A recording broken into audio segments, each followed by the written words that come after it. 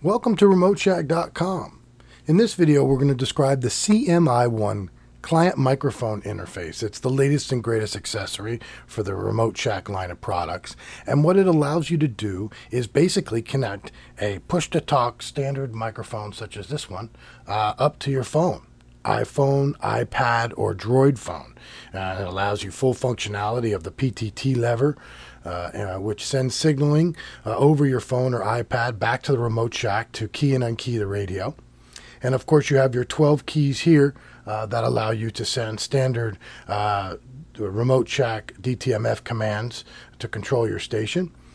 In addition, we have 4 additional buttons, A, B, C, and D, that will allow you to basically control the phone's functions. It's the same functions found on a headset that have the plus and minus buttons in the hang-up.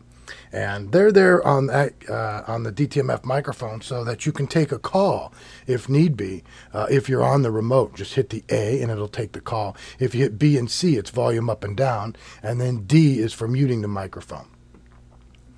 Up in the top right-hand corner of your screen, you'll see the radio that we are remote controlling, the remote station, along with the RemoteShack controller on top of the rig. It's an ICOM IC7000, and it's connected to the RemoteShack, and the RemoteShack is connected to a computer running Skype, waiting for our call.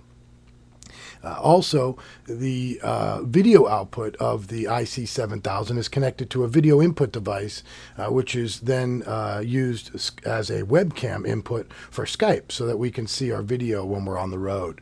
If your rig doesn't have a video output, that's okay. Just simply set a webcam in front of your display of your radio before you leave, and you can have the same effect. So let's go ahead and show you what comes with the client microphone interface. You get the interface itself, as you see here. You get the DTMF microphone. We'll go ahead and plug that in. And you get the 4-pole cable that plugs into the interface and then plugs into your phone. In this case, it's a Samsung Galaxy Note. Go ahead and plug that in. Okay. Also, you have to decide what you're going to use for receive audio when you're in the field. Of course, you can use a standard headset such as this one, okay, over-the-ear headset. That's a 3-pole plug on it. That's okay. You can use a 3 or 4-pole plug, or you can use a headset such as this one. It doesn't really matter, with a 4-pole 3.5 millimeter connector. Okay, simply plug it into the interface. In this particular case, I'm going to use an amplified speaker so you can hear the remote. It's a Logitech. It's a very high quality, great sound from this little guy. We'll go ahead and plug that in. Now, you don't have to use a headset or an external speaker. You can plug it into the auxiliary port of your vehicle if you'd like, and then get full-bodied sound out of your speakers from in your vehicle, which is another method. So let's go ahead and we'll give our remote a call here on Skype. Skype is running already, and we'll give a video call. We'll shut off our send video. Set up the display the way we like it, and we're all set. In order to wake up the controller, we hit a star. Go ahead and hit a star. Enter your passcode. And then we'll enter in our passcode. Welcome. General. Remote base ready. VFOA 142584. USB. Receive.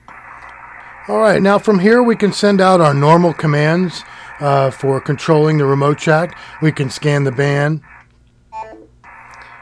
We can stop. We can set memories if we want to. Let's see here. We can fine-tune.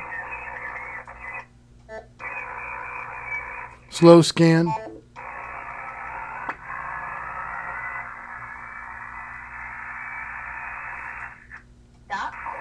Or we can even directly enter in a frequency if we want to. Star 0142500 star. VFOA 142500. USB. And then we have our volume up and down, as I was telling you about earlier, which allows us to control the remote level right from here. Okay.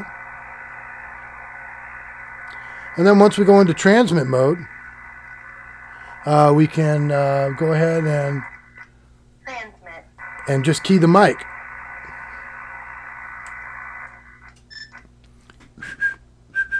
KI4 Yankee United Mary testing.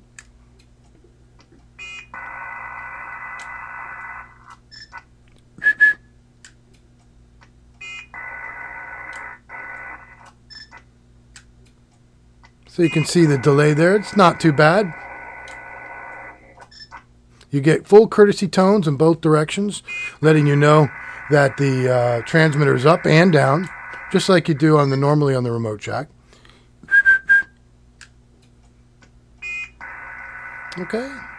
And that pretty much does it for the client microphone interface demonstration. Goodbye.